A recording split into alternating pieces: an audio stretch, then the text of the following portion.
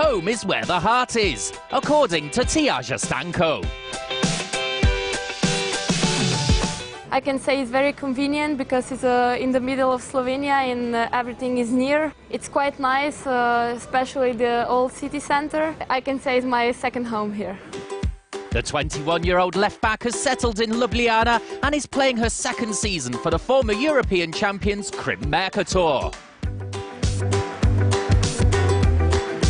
Krim is a big club with a great history and great achievements. It has two Champions League stars. It's an honor to play here, and I also think they have a great strategy to build a club again and to play again Final Four someday and win again someday. By moving to Krim last season, the young Slovenian got the opportunity to play in the Women's EHF Champions League for the first time.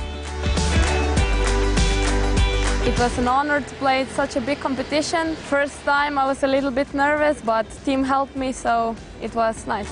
And in her debut season in the Women's EHF Champions League, the rising Slovenian superstar Tjasa Stanko already made an impact as she was voted the best young player of the season.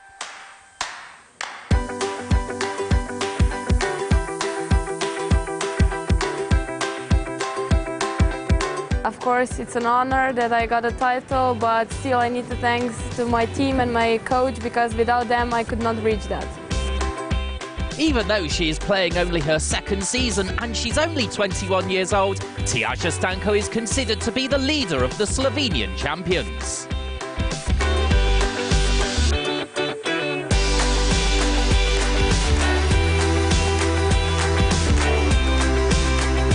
I feel like one big leader of the team, but I have a responsibility to maybe sometimes do some things in the last minutes or something like that, but we work as a team and we help each other. At the start of the season, some key players left the club, amongst others Elizabeth Oberigia, who played from 2014 to 2018 for Krim and transferred to CSM Bucuresti. Stanko, though, quickly stood up to become the new leader, and the Slovenians are aiming to be as competitive as possible and to rely on fighting spirits.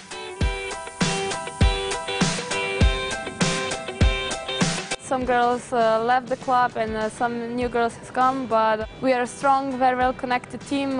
We showed really good performances until now, some good teamwork. We will see what the future holds for us.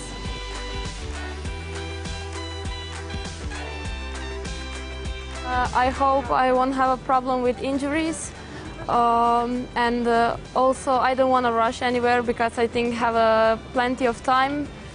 I just want to improve my handball skills and also develop as a person, and I will see what the future holds for me. A young player with such straightforward thinking. For Tjasa Stanko, the future in Ljubljana looks bright.